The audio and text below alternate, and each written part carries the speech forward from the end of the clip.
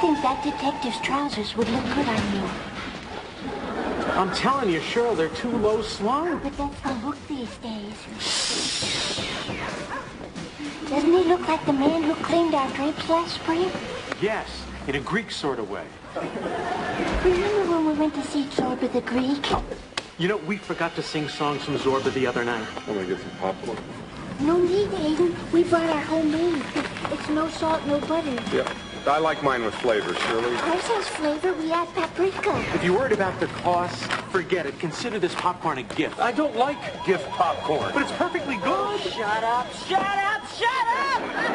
No one cares about your stupid popcorn! Hayden's just trying to get away from you, and I don't blame him. You are the most overbearing, cloying, suffocating people I have ever met in my entire life. Excuse me.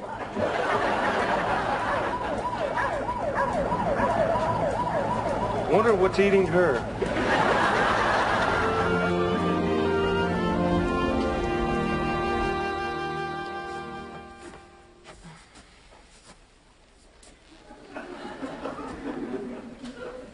I think you killed him. You're not making this any easier for me.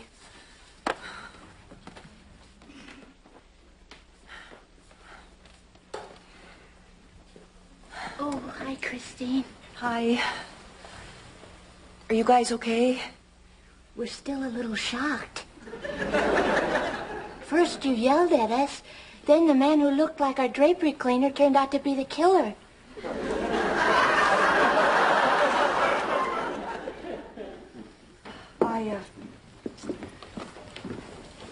I am so sorry. I can't believe the things I said to you. I hope you'll forgive me. Well, it's not like this is the first time our friends have called us names. They never called us cloying. That's a new one. Actually, Cheryl, I believe the Fredericksons referred to us as cloying, remember? Wait a minute, wait. This has happened before? Oh, yeah. Many times. We just wish our friends would say something sooner instead of letting their hostility build up. Well, I tried to tell you off the first night, but Christine wouldn't let me. You should listen to him, Christine. Hayden has a real feel for people. You know, if you're having trouble speaking your mind, you might want to schedule a session with my therapist.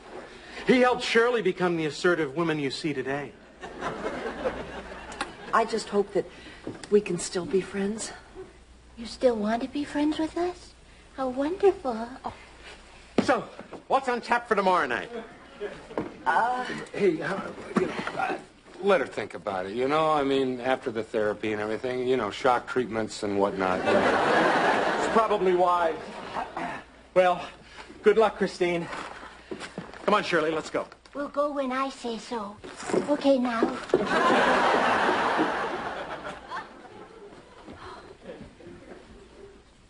There goes one of the weirdest couples in the world. I wonder what they were like before therapy. Come on, honey. Let's go. We'll go when I say so. I got the car keys, Christine. Come on.